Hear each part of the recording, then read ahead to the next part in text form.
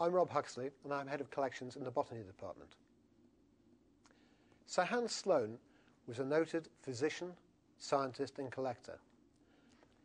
In his 93 years of his life, he put together a fantastic collection of over 400,000 objects: plants, animals, manuscripts, antiquities, coins, all manner of things.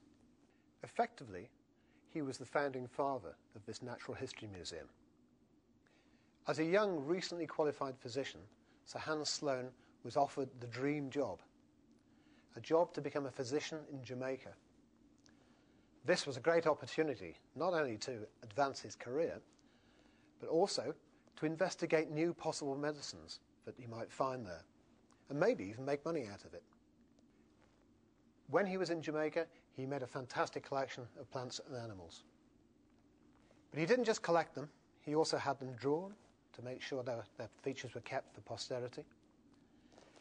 He also described how they were used. And in particular, he collected objects, knowledge, even music from the enslaved Africans in Jamaica.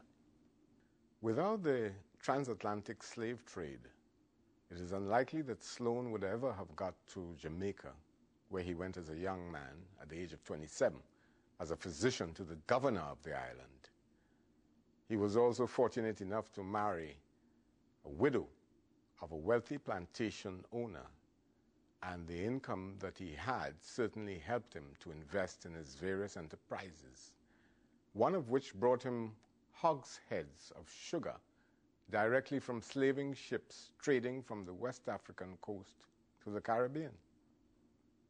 I think we need to remember that Sloane was very much a man of his time, a time of expansion and entrepreneurship.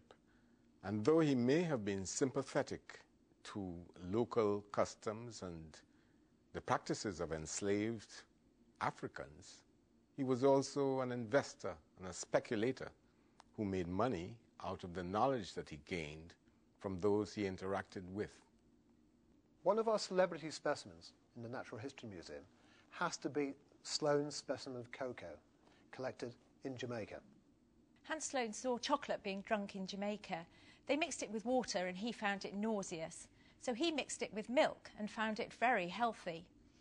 He brought his recipe back to London and sold it to an apothecary. And Cadbury's later made chocolate using Hans Sloane's recipe. Why is it important? Well, firstly, it was collected by Sir Hans Sloane, one of the most important collectors, perhaps, that we've ever had. Secondly, it's what we call a type specimen.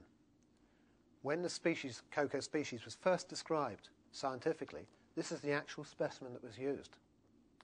Thirdly, like most of the natural history collections that we have here in the museum, it's a record of what grew somewhere in the past. In this case, it's a record of what grew in Jamaica 300 years ago. And that kind of information is invaluable when we're trying to work out how the world might have changed. And finally, last but not least, it's chocolate.